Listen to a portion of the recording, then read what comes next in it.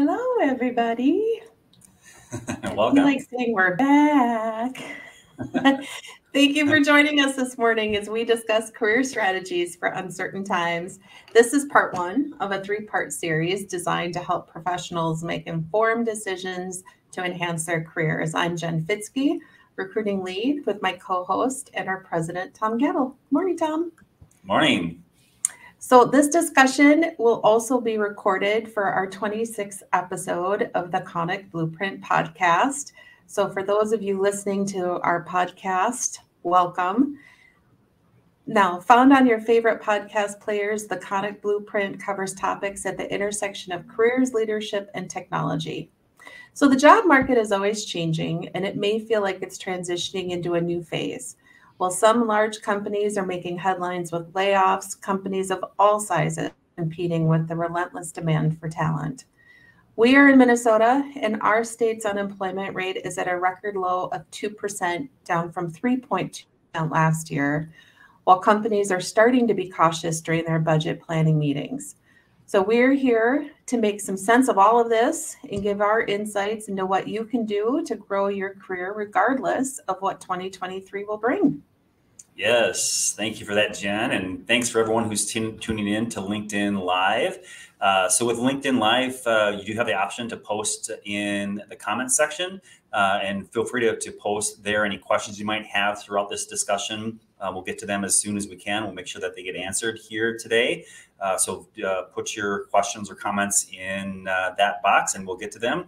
And also just for networking purposes, if you are between positions or actively looking for a new position, feel free to network there in that comment section. Mention that you're open to new opportunities and people can see your profile link from there. If you want to add anything about what you're looking for, feel free to do that as well. Feel free to make it conversational and make it part networking as well. So appreciate everyone joining us today. So like Jen mentioned, for the first of this three-part series, we kind of want to take a little bit of a step back and get a bigger picture of what you might want to think about as you set the strategy for your career and then start executing upon that. But before we get to that, I wanted to check in with Jen, just a question that we get asked often, regardless, just kind of part of our role is how Jen, how you see the Minnesota market for manufacturing and building engineering roles. So Jen, how has the job market been lately? It's still really good. This morning I did a quick search on Indeed for our market, well, for our state rather. Sure. And even more specific for my niche, which is mechanical engineering. That's even more niche-y. I'm like all of manufacturing, mechanical, all of that. So I just did mechanical and engineering. There were over 1,200 jobs. I dropped mechanical and I put engineering and there were over 3,500. So there are jobs there. Obviously, they get specific in what they're asking for, but the jobs are there.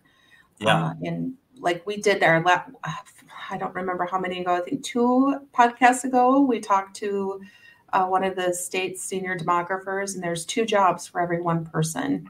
Right. In the state of Minnesota. So yeah, that's a really strong number. That number really isn't changing. And I know on the national level, the overall economy is still generating jobs every month, and then the average hourly wage rate is continuing to rise, which is good news for anyone in the job market and in not. It's still a very healthy job market overall from my perspective, and it sounds like you're seeing that as well, Jen. I am. Yeah. And the candidates I work with, they've got 2, 3, 4, sometimes more than that offers to pick from. Mm-hmm. So yeah. It's still a good market. Yeah. So it's a little bit, I mean, it's perhaps, I mean, I feel like it has changed a little bit maybe from last quarter, but at the end of the day, it's still very strong. Maybe, going from 200 miles an hour to 170 miles an hour, right? It's still really fast, but a little bit slower. And like you'd mentioned, 2 jobs for every job seeker. So it's still incredibly strong market. Mm-hmm. Yeah, like you said, there are some that get, I'm thinking specifically of like the MEP recruiting that I do, like mechanical, Yep. electrical, plumbing. Certain parts of that area have slowed a little bit as companies are waiting to see what happens in going into next year, but they're just waiting. The work is, they're just waiting. Sure. So yeah, that's going to come back too. Definitely. So regardless of all of that and what happens, so much of that is outside of our control. So to everybody out there, our listeners and our viewers today, we'd love to spend some time discussing what we can do to help your careers regardless of what's going to happen. So Tom, when you think about professionals having a career strategy, what are your thoughts on what that means? Yeah. Thank you for that. And I think Jen and I both really enjoy talking about this topic. It's we're passionate about recruiting, and one of the things that we love to do is working with every individual person that comes to us looking for a new position, and many times they're responding to an open position. But what we wanted to do was take a little bit of a step back, and before professional jumps right into their career search, maybe pause for a moment and zoom out and think about their career in more perhaps 5 or 10 year increments. So instead of thinking, what is my next job, it's more to zoom out a few years and really think about what do you want your career to look like in 5 years? Because as of course, similar to your life goals, where perhaps what part of the country do you want to live in? When do you want to get married? How many kids do you want to have? All of that, you kind of think in longer term plans, and similar to your career, it's sometimes helpful to pause and zoom out a few years and think about in 5 years, where do you want to see professionally? Do you see yourself with an advanced degree, or maybe it's more technical knowledge? In 5 years, perhaps you want to be either in a leadership role or in a higher leadership role. Either strategy is completely fine. Jen and I work with candidates that really want to focus on the technical side and get very deep technically. Others naturally want to move into management and leadership, and those are all really good things to think about. And if it helps to journal about those types of questions and just to bring clarity in terms of what you're thinking and feeling about it, can be really helpful. So we wanted to take a little bit of time to talk about that, and just prompt questions and the whys behind those questions to help everyone get an idea of how do I actually plan for the next 5 or 10 years in their career. Yeah, absolutely. I think about one of the first questions that I have when I talk to candidates who call, they want to just jump right into the job description. And I always say, I'll talk about that, but can I just learn more about you first? And what do you really love about your career? What drives you? What gets you excited to go to work every day? And if you're not excited, why? And I talk about, again, my lens is engineering. So sorry, everybody, if you're architecture or medical, I'm like healthcare, I'm going to talk about engineering specifically. That's just the world I've lived in for over 20 years. So I talk about, do you like the technical portion of it? Do you like leading people as a project manager and bringing a lot of different cross-functional teams together to meet a common goal and to drive a project forward? Are you more of a sales and marketing person? Do you want to go more into program management, or are you a leader? Do you want to become more in management and part of the executive team with the company? Mm-hmm. And they're all very specific paths. And sometimes people don't know what they want to do, and you need a variety of different positions. And maybe that's why you are looking for a new position, because you're not quite comfortable in your current position. It just kind of doesn't feel like the right fit, but you don't know exactly what you want to do. Right. So I've had people take 2 or 3 jobs and it finally clicks. And sometimes if the company is big enough, they're able to do rotations and that sort of thing. And that's great. But if you're at a smaller company, that can be hard. But if you are at a smaller company, I always talk to people and ask them, please go talk to whoever you need to talk to at your company, because they want to retain you more than lose you. Obviously, they want to give you the opportunity to stay. Yeah, I think when you and I start talking to a candidate, I think we have a similar approach. Right. We don't go right into the job description. It's like, okay, you have this or that. It's really, you and I think are similar in that we just want to get to know the person. We want to get to know their goals, and we like to ask more open-ended questions, like, where do you see yourself in 3 to 5 years? And it's a cookie cutter question, but when I ask that question, I'm not thinking like, okay, is this person going to be a dead match for this position? I'm zooming out a little bit and thinking, where do they want to go? Do they want to move into leadership? Do they want to move into a particular field, a particular discipline within the technical field? Because I still want to walk them through the advertisement that they responded to. But usually what happens in my mind is like companies just start bubbling up and opportunities start jumping up, like bubble thoughts, like, oh, they're actually going to be really good over here. And you get to know them a little bit more and understand, what drives them, what areas of their career do they really get excited about.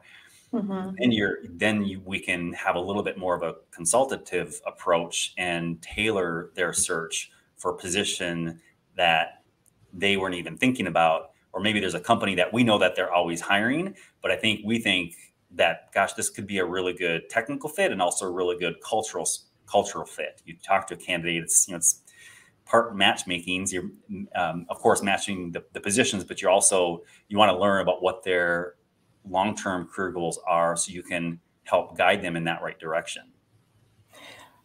I really appreciate that you said that. The other thing that I was thinking of as you were talking about that is, you touched on, what's important to you. And I think, so for instance, I talked to somebody yesterday. I was all excited because he was a mechanical engineer that did this specific role. And I had a company that said, hey, I'm looking for somebody. I'm like, oh my God, I just talked to this guy. Yes. So I called him and I got all excited about it. I was excited, but I told him more about the company. I was just honest about, their size, and they're a relatively flat organization, and about the work that they do. And he said, well, it's good, but it's not great. And I said, okay, what's not great about it for you? And he's like, well, really, it's the location. Like, oh, well, okay, sure. So then we had talked about, I thought it would be fine. It was the freeways that he had to take to get there weren't all that great, but it had to do more with the culture of the company as well. The more I dug, it wasn't just location. I think some people are willing to drive a little further if it's the absolutely right fit. Sure. But we got to talk about, okay, this is how they run their company. This is the culture of their company. What's important to you? Let's talk a little bit more about that. Right. So he really got to go internal a little bit, and people do share a lot of that with us, which we appreciate. And that's why it's important to have that relationship with any recruiter that you're working with, whether it's us or the recruiter at the company, just being honest with them about what's important to you so they can put you in the right position or at the right company. Anyway. But what is your career mindset? What are your guiding posts? What do you want that work-life balance to look like? Some people, I don't know, there's the more that I've talked to people, the pandemic shifted everything, right? Sure. It shifted what work-life balance means, because we had to find a new one if we're working from home. And if you had people at home with you, that looked very different. I talked to somebody else the other day this week, doesn't want to work from home. Thank you very much. Family's at home and I want my time. And, so we worked about that. Not naming names. We're not going to name names today. No names. I was like, yeah, it's hybrid. He's like, oh no, that's okay. I like my office time. So we chuckled about that because I told him a real quick story. I told him about the day that I brought my twins to daycare for the first time for drop off. And I'm like, I danced out of that place because I was so excited. I got a break. That's cool. What about you mentioned the term career mindset. From that, are you thinking just how someone approaches their career? Like, what is it? For example, you've interviewed thousands of people over the course of your work, and some people, and it's 100% fine. It's great. It's good for us to know. Some people just want that next job. Like, I just like to do this. I've been doing this for, a number of years, and I've kind of found my sweet spot. This is what I like to do. But from a mindset perspective, can you talk about that a little bit? What does that term mean to you? To me, it really comes down to what the person values. Some people, and I'm only being careful because there's no judgment behind any of this, because what is important to you is important to you. That's fine. 100%. If it's money at the end of the day and you're always looking for the next job that pays more, that's one guiding post. If you are looking for a position where you might work 55 hours a week and it might not be the best paying job in town, but my gosh, the people that you work with are amazing. The company ownership is amazing. The product that you're putting out, you're extremely happy with, maybe that extra, maybe you do get to work, that intrinsic motivation versus the extrinsic, external motivation. I think you have to really do some soul searching on what's important to you. And sometimes it's tough because you might want that intrinsic, but there are life events that are, dictate that you go make more money. People wallets are really tight right now. And I get that. It's been this way all year. When people call me, I'm looking for a better opportunity and I'm looking in more money. Those are still the number two, or the top two reasons people are looking to leave. I think the key that what you're maybe suggesting to be mindful of is that career mindset. So as you're going through your career search, whether it's an immediate career search or 3 years down the road, if you, however people listening want to do this, journal about it, just have it in your mind. But as you start, whichever process that is, whenever it is, whether it's a job search or you're thinking, gosh, I need more technical ability to get there, to keep that career mindset, be aware of that so you can come back to it. And as you start to go down a job search or think about shifting, if you have that mindset, of course, that's tied to your values, is this in line? Is this supporting my mindset, or is it departing from my overall career mindset? Is that a right? That's a better way to put it.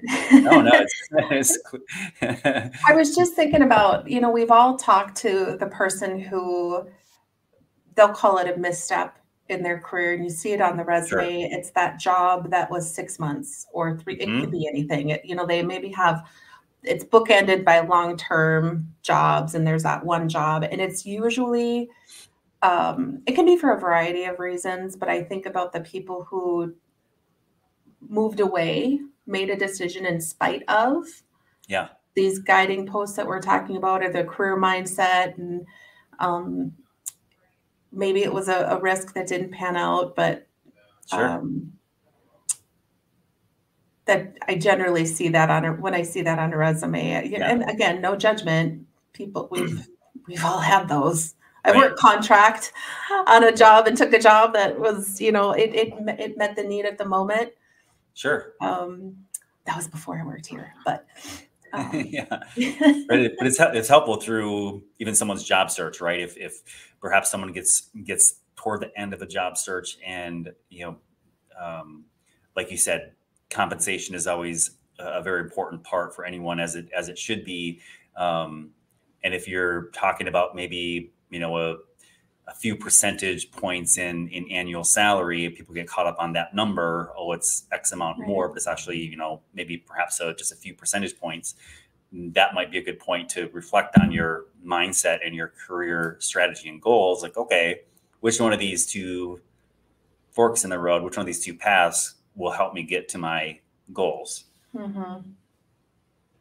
Yeah, I think for today's conversation, for people just know that in our next two podcasts, we're going to get into more detail and more nitty gritty. But I think that's really important for today, just that message that we're trying to get across. And what are your values personally? How do you tie those to your job? Can they be intrinsic in the job that you have? Because for some people, it's not, it just isn't for a variety of reasons. The company doesn't match their personal values. And for some reason and for some people, that's the reason that they're looking. Yeah. Or want to look. And, I think part of at least what I see in working with candidates as they think about their longer term goals, there is for me, a couple of different angles that I see come up is either someone that want to advance more technically, or they want to move into leadership. And I'm curious to get your thoughts, how as you're talking to those candidates, how do you talk through that with them? If someone you're meeting with someone, let's say I'm the candidate, and the candidate says, well, Jen, I think I might want to go into management, but I'm not sure. How is that just because, I mean, to be honest, it's important because I've seen candidates say that and do that and then regret it immediately. They get into leadership and they come back Tom, or hey Jen, I took this management position. It's just not me. I don't enjoy it. I don't enjoy the conversations I need to have now. How do I know I need to go back, quote unquote, go back to go forward again. And on a resume, if someone is an engineering manager and then they're not, to go back, that conversation, then it's different, right? It is. So there's a few different parts to your question. I think the first one is, how do I do it? Yeah. And what are the steps that I take? And the first thing that I ask them is, what informal leadership opportunities do you have available to you at your company, or what have you already done? What projects have you led? What committees have you been on? Getting yourself more front and center to management and catching their attention and taking on additional responsibility, because it is, at the end of the day, it's taking on additional responsibility and being responsible for things other than your immediate tasks. So that's the first thing that we talk through. And if they haven't done it, that's where they need to start. If they've already done that, and part two of your question, I've taken this management position, boy, you know what? The people leadership, it maybe isn't exactly what I wanted, from the discipline, hiring and firing and write-ups and reviews. And that's not the part that they love, but they do like leading projects. Right. Well, that's fine. I've worked with many project or engineering managers or former engineering managers who've taken on project management positions. That's actually more common than people think. Sure. And those are all transferable skills, right, between the two. 100%. Yeah, there might be, perhaps there's a thought in many candidates' mind or any professional's mind that a management track and leadership track is the way to go. That's just how people progress. We've been told, this is what you do in your career. You do this for a number of years, and then you should go into management. But you and I have both worked with technical experts that just love what they do. They get paid extremely well, more than leadership many times, to be a deep subject matter expert. And they just had the time of their lives, their entire career. And many of them never retire. They're just having so much fun. They don't ever want to give up the technical nature of their work. Exactly. And how do you do that? You become the expert in your field. You continue with your education. You go to the conferences. Getting out of your comfort zone. If you have the opportunity to present, then by all means take it. Work on that personal and professional development. If you are going to be doing something like that and you're dreading it, there's organizations that people can join for personal improvement, like Toastmasters. I'm full of suggestions. Yeah, email me. Yes, that's awesome. If there are any questions or comments from the audience, drop them in chat, and Jen and I will answer them away. So really from there, Jen, any final questions, any part of this that we want to explore a little bit more? I didn't mean to rhyme there. It just came out. I think we've touched on a lot of things. We talked about, looking at what your current position and company are, and are they a fit with you, not only from the technical work, but from your intrinsic value and what's important to you.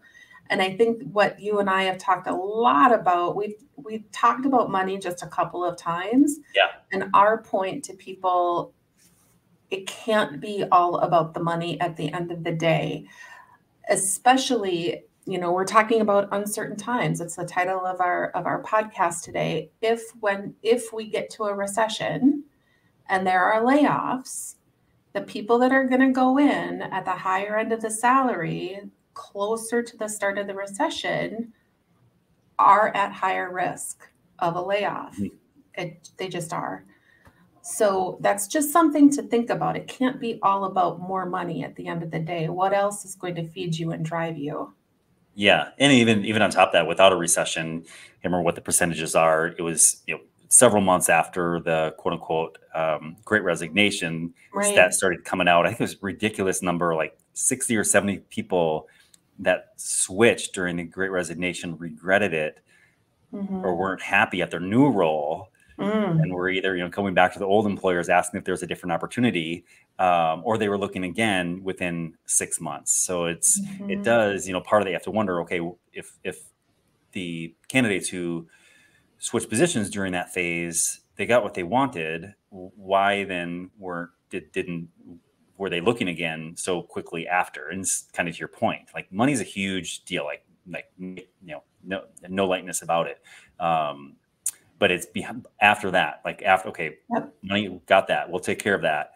Then what bullet point 2, 3, and 4, let's make sure those are taken care of as well. Because if they're not, then you could be starting the job search process all over again faster than you wanted to, right? Yep. Yeah. I'm only laughing because I was thinking it made me think of The Bachelor. Like, are you here for the right reasons? Yeah. It's not that different, is it? Sorry, everybody. It just made me, I just thought about it. Yeah. And I think like our discussion, Jen, what we wanted to get across is before someone starts their job search, even if they are in the middle of the job search, there's no bad time. There's no wrong time to do this. Take a couple steps back, zoom out several years and think and don't just spend time. If you wanted to journal on it, what do you want your career to look like in 5 years? And then you can kind of use that as a career mindset guidepost to come back and check in on it, no matter where you are in your path, and make try to see if what you're where you're going, make sure that rhymes with or as close as possible to the strategy and the mindset that you had. Yeah, and if you're, depending on where you are in your career, if you're more junior and you have a mentor, or even if you're more seasoned and you have somebody that, talk to people about it. Oftentimes, people here laugh at me because I think out loud. It helps me just to talk things through. So on a meeting with somebody, I'm just, oh, that's how I really feel. Okay, got it. And then talk it out with people. Absolutely. You get different perspectives, and maybe somebody's gone through what you're going through, and you don't even know until you've talked to them. Right. Absolutely. That's awesome. Well, I think we'll wind down from here. Jen, we do have Eric in the chat that gave a shout out. Hi, Eric. To the two of us. Hey, Eric, good to see you. If anybody has questions after this, feel free to follow up with either of us. Jen has her email there. Mine is the same pattern, tom@koniknetwork.com. This LinkedIn Live will be on our LinkedIn page from here moving forward. And then look for it on the Konik Blueprint podcast. Keep in touch here. If you're not following us on LinkedIn on our Konik page, keep tabs on that. Make sure you follow us, because we do have 2 more follow-ups from here. And then also on our page, this is our 26th live event, Jen. So we have many other videos and programs that we have recorded from these events. So feel free to check us out. And Jen, anything else? Until next time, go vote. This will be, this will work on if you're listening to the podcast, but it's voting day. Go vote. All right. Thanks, everybody. Thank you, Jen. Bye, everybody. Thanks. Bye.